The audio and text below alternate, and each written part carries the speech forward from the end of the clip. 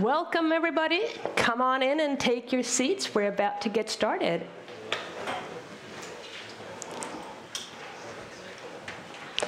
Excellent. So welcome to Sectra's Capital Market Day. We have an exciting day ahead of us. My name is Lisa Everhill. I work with people, culture, and branding-related questions at Sectra. I've been here for some 16 years now. We have some even more exciting people coming along, though, after myself. Before lunch, we will talk about our overall strategies. We'll talk about Sectra communications and our business innovation initiatives. We'll go into lunch. You'll have an opportunity to actually see some of our solutions up in the demo stations on the 2 different floors. And after lunch, we'll head into imaging IT. So before lunch, it's our CEO, Torbjörn Kronander. You have the Sectra crew up here if you want to see them live. We have Magnus Skogberg, President of Sectra Communications, and we have Johan Karlegrim right there, and Gustav Schwang, and then Torbjörn will represent one of our business innovation initiatives. So throughout the agenda, some playground rules. We'll save questions till after the presentation. So after all the different, each business unit, we'll do a little gathering and Q&A, so note your questions. There are microphones between each 2 chairs, so when given the word, you can just use the microphone and ask your questions. But I'll remind you again when we get to that stage. With that being said, So after lunch, we'll talk about imaging IT, and we'll have Marie Ekström Trädgård heading the business area unit. We have Fredrik Gustafsson, our CTO, and we have Isaac Zawarski, flown in from the US, president of our North American US organization.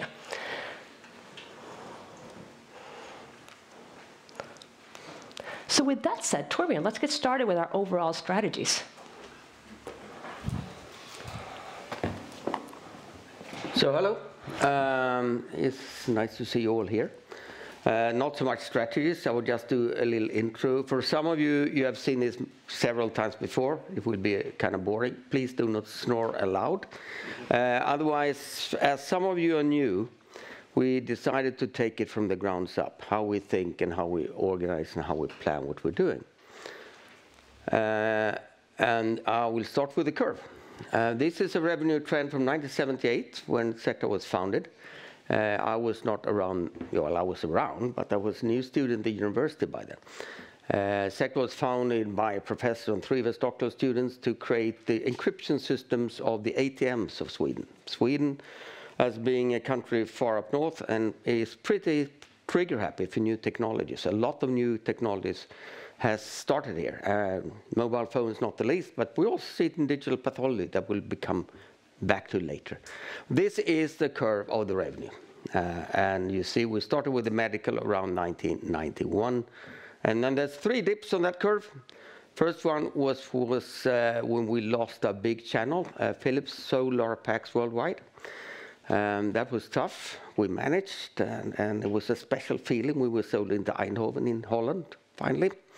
And then we had another dip when we sold off our mammography division. We are a software company, we're not a hardware company, and it seems extremely difficult to do both in one company. We see that when the large modality companies, our comparison packs, try to do IT, it has not been a raving success, to say the least. But you also saw it when we tried to do hardware. It didn't go very well. We sold it to Philips, but we lost revenues, but profits went up. And then the third dip is COVID, up there. Okay, a little about who we are and how we think. So who am I? I'm the founder of the medical side of Sectra. I'm the son of a radiologist once. She became a gynecologist later. She was alone with 2 kids, so I more or less grew up in a radiology department. That's where we went up to after school, because she was coming home at 8 o'clock at night or something like that. I'm the largest owner today by votes, but Jan-Ola Brie, my predecessor, is about the same. I have a few more than him. I have been the CEO and president of all of Sectra. I started medical. I was managing medical until 2012. And when I took over as CEO, Jan-Olof had other plans. And after, I think, 27 years as president, he wanted to do something else, and I took over that. It was not actually my plan to take over this, but I didn't want to have another manager above me, except for Jan Olof, so that's what ended up. I was a naval officer in the reservist in the Swedish Navy. I grew up in Gotland. I'm Master of Science in Electrical Engineering or Medical Technology, and PhD in Information Theory, which is signal processing. MBA from Handelshögskolan, and also honorary Doctor of Medicine. Sailor, most things that float. Pilot of most things that fly. And I have 8 kids, of which 6 of my own. So this is my background. So contents of this presentation, we will have an overview, a little about the overall goals, how we think, current market position, sorry about that, see if I can go back there, a little about future opportunities, and then question, but the questions will come after the next speaker, so don't ask me questions, please, but not now, do it later, otherwise we'll break the plan for this. So the main business lines of Sectra is IT security still, that's where we started. That's where we came from. Sectra stands for Secure Transmission. We still do extremely advanced encryption systems, and Magnus Skogberg will talk about it a little later in more detail about that area. It's about 10% of Sectra today, but an important 10%. We have imaging IT, which is Marie's heading, which is kind of the area that I started up, mainly handling images in hospitals. All images today, radiology only from the beginning. And then we have our little greenhouse, where we have products that something will happen with one day. They can become a complete business line themselves, or they can be incorporated into another area, or they can be spun off, or they can be shut down. And we have examples of all. Mammograph we spun off and sold. Digital pathology came from research and is now part of imaging IT. Orthopedic special customers growing. We made a corporation or a company out of it last year. Medical education, which also came out of research from the beginning, but is now growing rapidly around the world. And a new one that many of you haven't seen. We started genomics IT this year, which I'll come back to a little bit later. Fredrik Lysholm, who runs that, he's at home working and doing programming himself, so I will present his part later on. Our philosophy of shareholders is quite simple. If you have a rational strategy in a growing market, and we like growing markets, it's tough to be in a stagnant or stable market. It's difficult to grow, and you more or less have to fight with prices to grow. But we try to be in growing markets.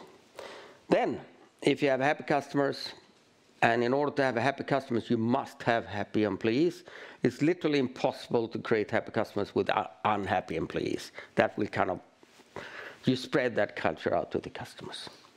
Dare to be a little expensive at times, because if you have good quality, you have to be, willing to be expensive. Otherwise, it doesn't match up. Have reasonable cost control and some stubbornness.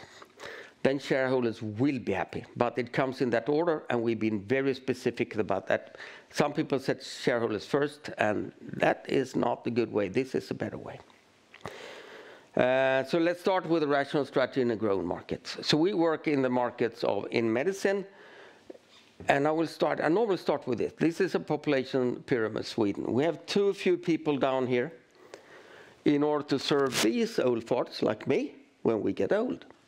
The population pyramid should have been a little triangle, but it's not. Now I've done my share, I've got 6, but not everyone has, and this is a problem. It would be very, very difficult to keep healthcare on a standard we had when a lot of people get old and there's just few people behind it. And Sweden is quite good, actually. This is Italy.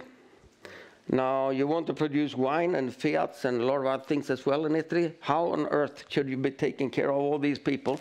They're still productive. They haven't really hit the fan yet, but it will. When these people average are 70, 80, there will be very few people to take care of them if you're going to do anything else in Italy but taking care of old people. Now, people say Italy, well, that's not the biggest economy in Europe. But look at the locomotive, the engine of all economy in Europe.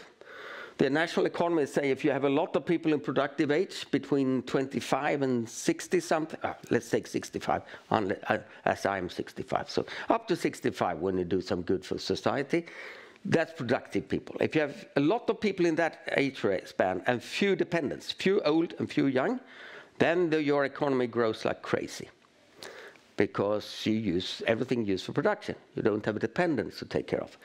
The problem of that is that time goes, a lot of people will become dependents and there will be fewer that take care of them. This is a real problem for Europe. US is a little better, but there's a huge ethnicity shift in the US. So the people who make the most money, who stands for a large portion of the economy, they have fewer kids, and people who are migrants a lot have more kids. So it looks in US as it's such a colossal mix of people. And they are better off, actually, a little better off. Still a problem, but more like Sweden. So what does it lead to? Well, this leads to that we also get older, we live longer, which will lead to that the cost for healthcare will explode. And we in Europe say, we look at the upper curve here and we say, that's the US, and they kind of make fun of them because they're not really taking care of this. They have very expensive healthcare. But it's not a difference. They're just ahead of us. Look at the derivative of these curves. All of them are pointing upwards. US is today, I think, at 20% of GDP for healthcare. That won't work. You need to do something else. You cannot like approaching 100% of GDP for healthcare. It won't work. This will not work. Now, most people have seen this. If you break this down on age bracket instead, so you look at the cost per capita for 10-year-olds, 20-year-olds, 30-year-olds, it's not such a big difference. US is still a little more expensive, except for 50-year-olds, where most Germans are right now, where Germany is most expensive. And then, but look what happens after 60. Boom, all countries. Except one very weird country here, where it doesn't grow linearly with increasing age, and that's Sweden. Above 80 in Sweden, we seem to have a little problem, because we don't increase it in Sweden. But in the general thing, the cost goes up with age. So if you're going to handle this situation, you have to look at the diseases of the aging person. That's where you have, if you're going to treat those curves, that's where you need to go. And those diseases of the elderly is neurodegenerative disease, Alzheimer, MS, Parkinson, very, very, very expensive. We need to cope with it somehow. We have cardiovascular disease, not heart infarctions, they're quite cheap, you get well or you die. But chronic heart failure, super expensive. Cancer disease, if we live not long enough, we get cancer. Musculoskeletal disease, grossly underestimated. We don't know why, because it's the most expensive area, but it might be connected to it's mainly a women disease. And it's undertreated and underrepresented. It's super expensive. And vision, we've added vision. Last time we spoke of this, we didn't have vision here, but we actually got a request from Kaiser Permanente in the US to create an ophthalmology system for them. And that is not now rolled out all over Kaiser, which is like a country in Europe. But we also discovered that vision, if you can't see, you're very expensive. So that needs to be handled as well. And these, if we're going to attack the growing cost of society, we have to attack these 5. And that's where we should be. We do medical imaging as a base, and of course we need to treat pediatrics and children's stuff as well, but we should be very good in diagnosis in these areas. And that's where we go with all the medical side of Sectra. And vision and hearing is new. So the mission statement in the medical, to increase effectiveness, because that's where the money will be, of healthcare while maintaining or increasing quality in patient care. We do not have as a goal to increase the quality, but that's very often what happens when we do things. But the main thing is to increase effectiveness. 5 to 10 years ago, you didn't hear the argument of cost in the US, for instance. We heard it here, but not in the US. Today, every customer we speak to in the US, even the most wealthy and the richest of the hospital providers, healthcare providers, everyone talks about cost. It's a massive change after COVID. In cybersecurity, so this drives the market in medicine. It's a market that has to grow. So in cybersecurity, of course, we have the general situation in Europe. We have Ukraine. Everyone all of a sudden is much more aware of that. You know, we thought there would be no more wars in Europe ever. That was naive, unfortunately. Politicians tend to be naive sometimes. But most of us didn't think this would happen. But now we're there. We have a war very short distance from here. And of course, everyone's more scared. This drives the market. Add to this, in general society, we have an increasing dependence on IT. Everything is depending on IT. So, and ransomware is attacking. Most people are aware of phishing today, and there's enormous cost in IT for cybersecurity. And we have entire countries. North Korea have thousands of very smart people making money for North Korea. Why ransomware? We know it, but it's very difficult to prove it. And North Korea doesn't care. They need money. So they use, and that's, you know, the national scale of attacking civil companies in the Western world. Attackers are getting smarter and smarter and more. This is not anymore 3 guys in a garage, you know, leaving X-ray was here on some web page somewhere. This is organized cyber crimes, is mafia, or even countries, as I said, who actually attack to get money. There's even a help desk. Some of these ransomware companies, they're on the dark net. If you get you get the key back, you are not able to restore your systems with a key, there's a help desk. You can call a help desk. They will help you because you paid. This is not 3 guys in a garage anymore. Secure communications and critical infrastructure are a core of this situation. We need to have encryption for communications. We need to protect the most critical functions of society. We see what the Russians do in Ukraine now. Now they're bombing it. But if you can destroy that over IT, of course, it's very efficient. No one can even prove what you do. And it's a little too scary what we built in society today. We also see synergies between these two.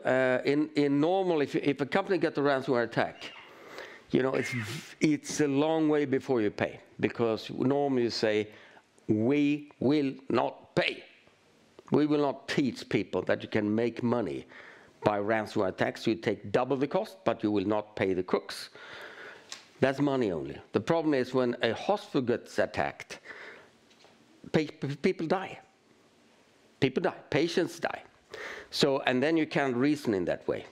And that, of course, leads to that a lot of, especially US customers, US hospitals today have ready-made Bitcoin accounts. They pay out immediately when they have an attack. And guess who knows that? The cyber crooks, of course. The mafia knows the hospitals pay. Healthcare today is by far the most attacked industry or area in society for cyber attacks. And there we have synergies. We were awarded at the RSNA, which is a radiological show last year, to be the most cyber secure company. All our competitors. And before 10 years ago, our customers here or in the US, they said, that's not important for us. You guys say, why do you do this in the same company? You know, cybersecurity and healthcare. Now we have synergies. And they are growing. And there's like 200 questions in RFP today about cybersecurity questions to us when we sell medicine. So there are synergies now and benefits. It's more of a reputational and knowledge-based synergies. The products we sell in communications are not used in hospitals, but we have a lot of benefits because we know how to build secure systems. Nothing is 100% secure though, but we are secure than most. So, leading the purpose of Sectra Communications, protect our society from cybercrime, from individuals, but also from nations, because that's a span we see today. The interesting thing with both of these, as I said from the beginning, profitable growth is easy in a growing market. And especially good if it's a market that has to grow. If it's a recession or high tides or whatever, they have to grow anyways. And both our main markets are markets like that. Healthcare has to grow because that population pyramid will not change if we have a low tide in the economy. And cybersecurity is growing all the time because we're becoming more and more industrial or digitized in society. That's the background. And then we now added genomics IT, which we no have products, we have no demos yet, but that's also a heavily growth market because it's so important in oncology and cancer care. For diagnostics and cancer care, it's super important. So this is kind of the background how we think about things. And again, if you have a rational strategy in a growing market, you have a good foundation for your company building for growth in the future. That's why we have these markets. Now you need happy customers. And we have been awarded the most happy customers in the entire United States, large hospitals, for 9 years in a row. The jury's out if it's going to be a 10th. We don't know that yet. But that's kind of makes us a little proud, right? We're sitting in a little company in Sweden, Stockholm, Örebro, Linköping. And we have created the happiest customers in the entire US market in large hospitals, which is our main market, but also in small hospitals, which was not our main market from the beginning, but the culture of the company is we take care of our customers. So we have the happiest customers in large companies, large hospitals in the US for 9th year in a row. We have small hospitals for quite a few years. And we have the happiest customers in Canada, with a huge margin. And we have the happiest customers in Australia and New Zealand. We are second in Europe. We need to fix that. We're working on it. And we are second in pathology. And we have more customers in pathology than others, but we're very close. So we'll work on this as well. And these are the markets where we compete. So this shows we are succeeding. And KLAS is a company, independent company in the US, who actually sells reports. Before you buy large IT systems for healthcare, you want to know if they're okay. And KLAS spends all the time calling customers, say, what IT systems do you have? Are you happy with it? Very extensively. A lot of dimensions to that. There are management. Do you see management? Do the company nickel and dime you? Does the systems work as promoted? Is the service okay? All aspects. And then they rank all the vendors, and we're number one in these two. In Sectra Communication, there is no KLAS. There is no independent company around us that can evaluate. So we do our own measurements. It's a little difficult in communications because we are not even allowed to know who's using our phones, for instance. We have no clue. And we sell like thousands of these phones to EU. Where EU puts them, we're not allowed to know. Some of these guys are the people who had a telephone before, used it once and dropped it in the wastebasket. They have now our phones instead, so we don't know. But we have internal measurements as good as we can do it. And they indicate the same type in business innovation and in communications. We have the cultures all over the company, but we don't have external measurements for that. This makes our day. This is a comment in KLAS reports. They can also give comments about the vendors. And this is, look at this, CEO president of a large US hospital corporation. Sectra has gone above and beyond, and I cannot say enough good things about them. Sectra found out that they had made a mistake, which is okay. Everyone makes a mistake. But they worked hard to make it right. I'll be a Sectra customer for life. And you see a lot of those in these reports, and that's what all the culture is about. We care about customers. We're quite greedy, etc. We don't want to spend money for unnecessary things. But in a customer in trouble, it's okay. You fix it. You just fix it. And that's how you create happy customers. For that, you need the happy employees. And without happy employees, you cannot create that customer situation. Because it's like having a broken car. You go to the garage to fix it. And there's an idiot behind the bar. You will not be happy even if they fix the car. But if that's a nice person, you feel like they really care about you getting your car fixed. The impression is like 3 times better. And in order to do that, you need to have happy employees. They're too expensive when you're worth it, and have reasonable cost control. We don't go business class over the Atlantic. Even I go sit in the back seat unless I upgrade with miles or my own money. And that's kind of all over the company. We are careful with our money. We spend it for reasonable things.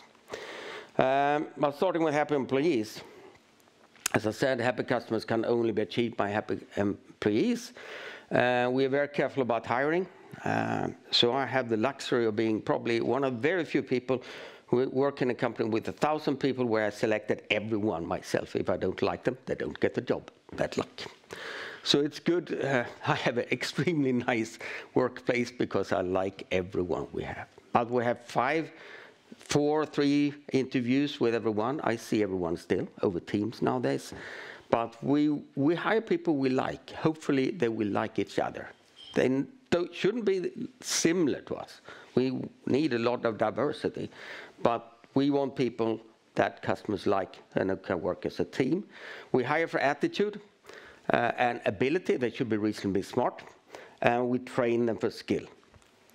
And then continues with culture is structured for strategy of breakfast. Some famous guru said that.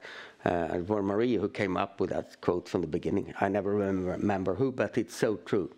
You can try to regulate and have process for everything. It will not work unless you have the heart of the people. So we spend a lot on this. And then, you know, with the major teaching we do, it's a very old one. The only rule you find in all religions we ever found, just behave to others as you want them to behave to you. It's a little unusual having a president of an IT company preaching the oldest rule of all religions, but I tell you, that takes you a long way. And that is what we try to get into the very heart of all employees. Because if we behave to others as we want them to behave to us, it will be fine. It's interesting. All religions we ever found have a version of this rule. And it has resulted that we were last year voted number 4 of the employees of Sweden of all employers as the best workplace. We were number 1 of all production companies. There were 3 consultancy companies ahead of us. And this is anonymous. You know, we have no control of it. And we're very happy about that. And it also shows that we have people who like the workplace, and then they will behave good to customers. And the best possible cost control comes also from culture. You cannot have process for it. It doesn't work. A little about financials finally here. We are transforming from a license selling company to a recurring revenue company. That's a huge transformation. Most software companies are going through it or have gone through it. It results in delayed income and profits. And we will see that already see it, but we will see that. That short term, this will decrease our growth, it will decrease our profitability, but long term, it will be grossly benefits. It's very interesting. I pay as a person today to Microsoft. Before, I paid for a little box with licenses. Now I pay a subscription and I get upgrades automatically, you know, every other week or so. I pay way more than I did before when I bought that box every 3 years, but I'm very happy with it. It's a very interesting effect. Both customers and vendors are benefiting from these solutions to compare to buying a license and then have only support. Usage of customers as well as not losing customers become crucially important in such an environment. They pay while they use it. They do not pay up front so much anymore. And we have very low churn. We'll come back to that. But usage becomes super important. And then we have new roles in all of Sectra of customer success management. That's a parallel organization to sales, but they work mainly with going out to customers. If we see a decrease in usage, we go out there and find out why. To get them to use the system, because that means they have a use of it and they benefit from it, and we get more pay. So the customer success organization, we'll hear that from many presenters today. It's crucial in its new organization parallel to what we had before. Closely linked to sales though, but not just people who sell. These are financial targets for the group. In order, number 1 is stability of the company, so the assets to equity ratio, that should be above 30%. I was in Stanford University Hospital in Palo Alto, where all the employees of Apple and Google and these places go if they get sick, right? And we have the package. It's kind of nice feeling to have the packs in Stanford, made and delivered from Sweden. And I met the CIO, Michael Pfeiffer, a very smart person, both IT and medicine. And he said that the most critical system we have in this hospital is you. The medical record system we can live without for a while if it doesn't work. But if the PACS goes down, the acute intake, the acute system, the emergency stops functioning, the entire hospitals come to a grinding halt. You cannot buy such a system from someone you don't trust. He was extremely clear about that you are the most important IT systems we have in the entire hospital. And then you need to be trustworthy. You cannot be sloppy about. And apart from that, they will not buy it from a company that might go down the drain financially. So we need to have finance in order, stability. Then we have margin, second highest priority. But we could take up our margin significantly if we wanted, but we want to grow.